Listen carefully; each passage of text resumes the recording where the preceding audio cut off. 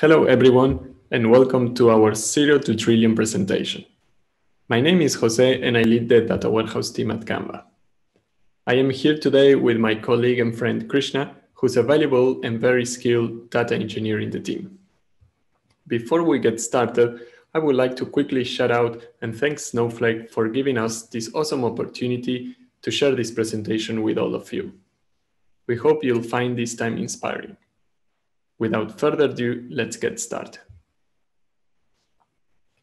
Today, we will be talking about the following topics. We will start with a bit of context on Canva. We will talk about who we are, what do we do, and we'll also share some data insights on our teams and how they operate. Next, in the tech stack, we will talk about the tools and technologies we use to achieve our goals in the scope of the warehouse. Finally, we will go through how we approach the scale problem. We'll frame this into 3 parts: the load, the transform, and the people. Let's start with some context on Canva. I would like to mention who we are, what do we do, and how our data teams operate.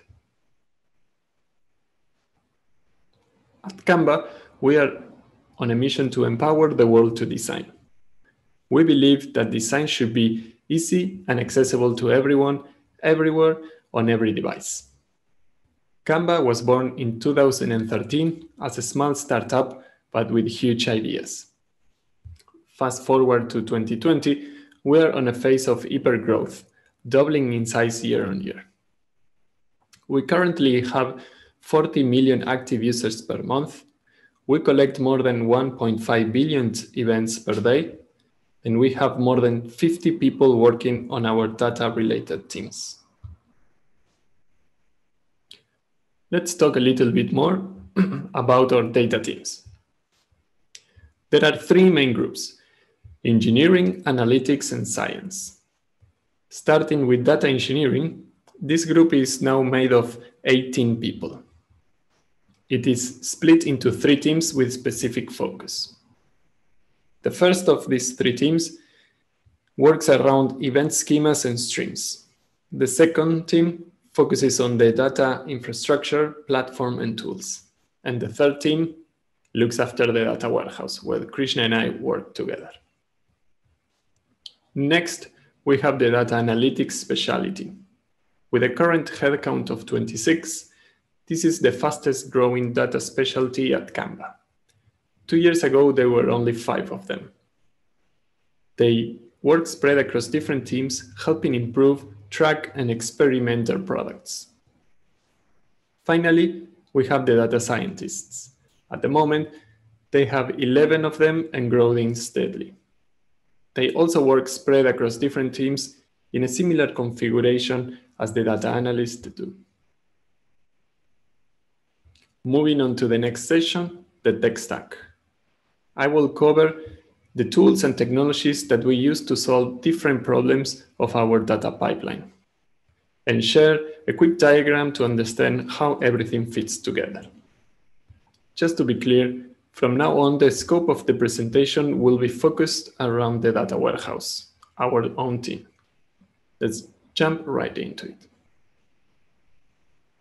In the warehouse team, we aim to build a solution so sweet that our users will enjoy their time on it.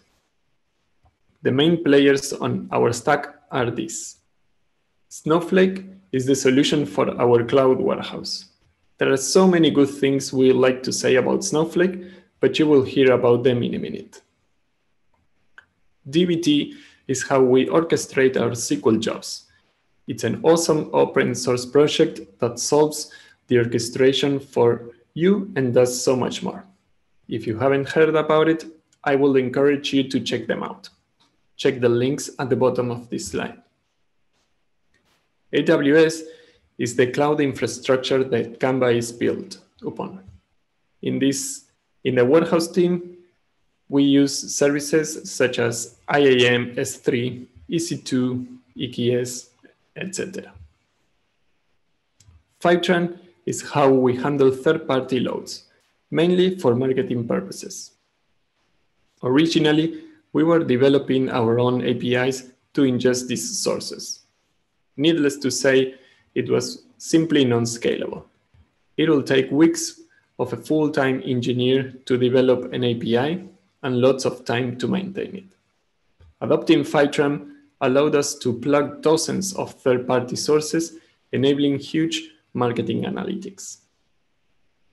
Finally, we developed our own internal tool, a command line application that we call DW, that we use to abstract a lot of things for our users. For example, authentication, environment setup, connectivity, and more, it's all handled for this tool. We also use it to perform ad hoc tasks, such as reload a table or set up a new source of ingestion. If I were to give you folks a quick look at our architecture, it will be something like this. In this diagram, you can see Snowflake has two main inputs shown on the left-hand side. On one hand, we have first-party data that comes from S3. It consists of events data and database snapshots. Third-party data comes via Fivetran. We currently have more than 40 different systems plugged this way. The load frequency is managed within the application and is roughly happening constantly. Next, we have dbt orchestrating the load of first-party data. We'll get to that in a second, as well as running the transform jobs. Moving on, in the next couple of sections, we will talk about scaling problems. We will explain what were the challenges that we faced and how we solved them. We have been using Snowflake for about a year now. The first challenge we faced when we started the migration was the load. The datasets that we needed to ingest were way too many and way too different. Today, we have more than 20 databases and more than 250 event streams connected to our warehouse. Although the number of sources a year ago were obviously less than nowadays, we knew we had to build a solution pipeline that will scale. We have been using Snowflake for about a year now. The first challenge we faced when we started the migration was the load. The datasets we needed to ingest were way too many and way too different. Today we have more than 20 databases and more than 250 event streams connected to our warehouse. Although the number of sources a year ago were obviously less than nowadays, we knew we had to build a load pipeline which must scale. Most of the databases to load contain structured data, although in some cases they also had semi-structured data in the form of JSON blobs stored in bar chart columns. On the other hand, events were highly unstructured and their schema very, very dynamic. The load had to be solved in a way that could scale. We needed a simple solution that could be flexible enough to support both cases, database snapshots and events data. After a bit of brainstorming, we came with a rather clever solution based on three things: external tables, the variant type, and code generation. As I mentioned earlier, we load our data from S3, and we do this using external tables. They allow you to query the data lake directly. They are the link between the lake and the warehouse. The code in this slide shows you an external table over a dataset called user that comes from our profile service. As you can see, the code is very simple. We literally define only one column named partition key, which value comes from parsing the S3 path prefix. This is an important column for two reasons. First, we define the load behavior based on this column. And second, the query performance is improved by reducing read operations or pruning data based on this column as well. Finally, I would like to add that every external table in Snowflake has a column named value of type variant that comes by default. This is a very, very important column and a fundamental piece of our loading pipeline. It is all thanks to the variant data type, which I will talk about next. One of my favorite things about Snowflake is the variant type. This data type is perfect for semi-structured data, JSON blobs, arrays, etc. The variant type doesn't care about schema changes. As long as the value you are inserting is a valid JSON or a valid array, it is okay. We leverage the flexibility of this type to load pretty much anything in a column. When we load the warehouse from external tables, we insert into tables that follows the same structure.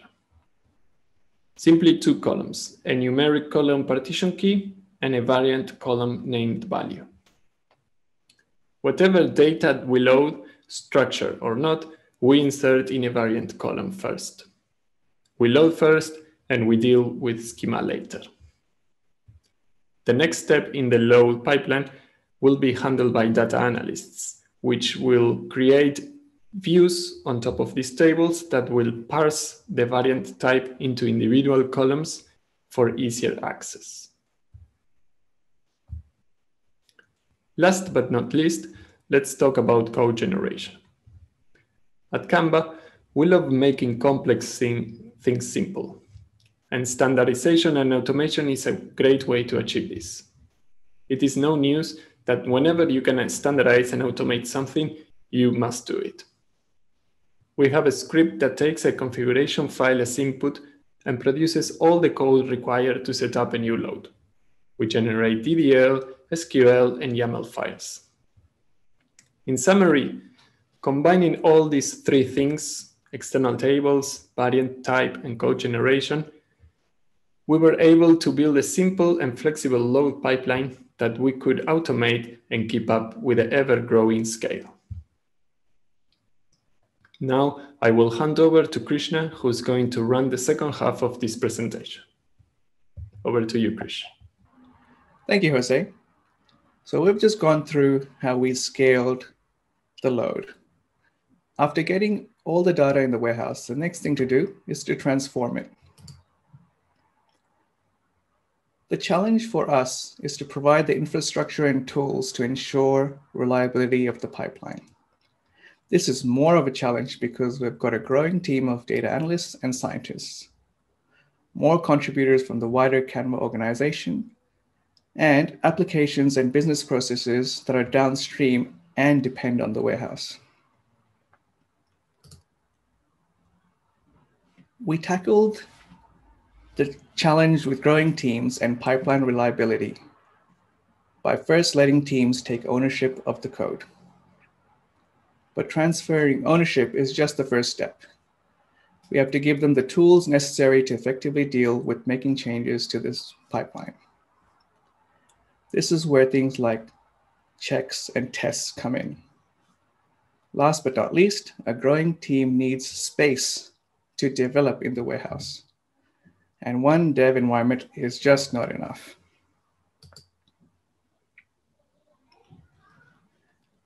Data analysts are the experts when it comes to transforming data, and we do not want to be in the way. Data engineers are not required as approvers of changes unless it's a foundational change to the model or if there are performance issues to look into. There's a great deal of trust and responsibility of the data analyst team, and so far the benefits have largely outweighed the issues. Of course, we want to minimize issues, and that's where our infrastructure and tools will help. It's very important to maintain good quality and reliability of the pipeline. We've done well moving things along rapidly, but have built up some reliability debt that we have to pay off. This quarter, we're investing heavily in reorganizing the data warehouse layers. This will set up the foundations to get CI/CD tools that will also allow us to check SQL syntax, check freshness of the source data, run data tests, and flag anomalies and issues. With over 25 contributors, it is very difficult and perhaps impossible to share one dev environment and still maintain high feature velocity. In any other data platform, we would have had to fight with the infrastructure to make this possible. With Snowflake, this is extremely easy. We've not rolled out this feature yet, but in a few weeks, we'll be introducing tools to let analysts create clones of the production database for each PR that they're working on. The tooling will use Snowflake's zero-copy clone feature to replicate database schemas for analysts to develop, test, and peer review their change. At the end of the day, the ultimate goal is to use our data and the data platform to create a better product and an experience for our users that is unique and simple.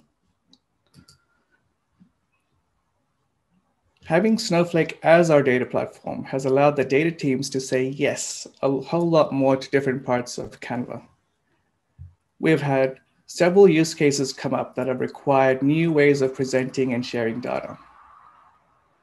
Different teams and their use cases require different levels of access. For example, some require access to event level data, while others require access to PII data. We address these different team requests for non-standard access by using data marts. Snowflake offers a 3-level namespace and a very flexible roles hierarchy, which we use to create data marts that can access all data as inputs, but only present data to the particular team or group that needs access. For example, the enterprise team requires access to some customer PII. This is provided from the role layers and presented via roles only to the enterprise team. So in the previous slide, we talked about how we share data within our Snowflake data platform. We also have use cases that require access to our data outside of Snowflake. For these, we share by performing regular extracts to S3 for upstream teams and systems to consume. We're also trying out Snowflake's cross-account data sharing feature in a POC, where data from our Snowflake account will be shared with Canva's security team. As you can imagine, the security team has very sensitive data, and the mechanism of separating into different Snowflake accounts protects their data. At the same time, the security team has instant access to data from our Snowflake account and can use all the curated datasets to make their jobs a lot easier.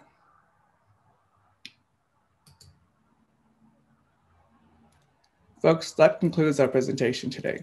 So just as a summary, we've covered our tech stack, our architecture, described how we use Snowflake features to scale our data load, transform, and dev processes. And lastly, we talked about how we share data to add value to the Canva product. Jose and I will now take questions from the audience. Thank you.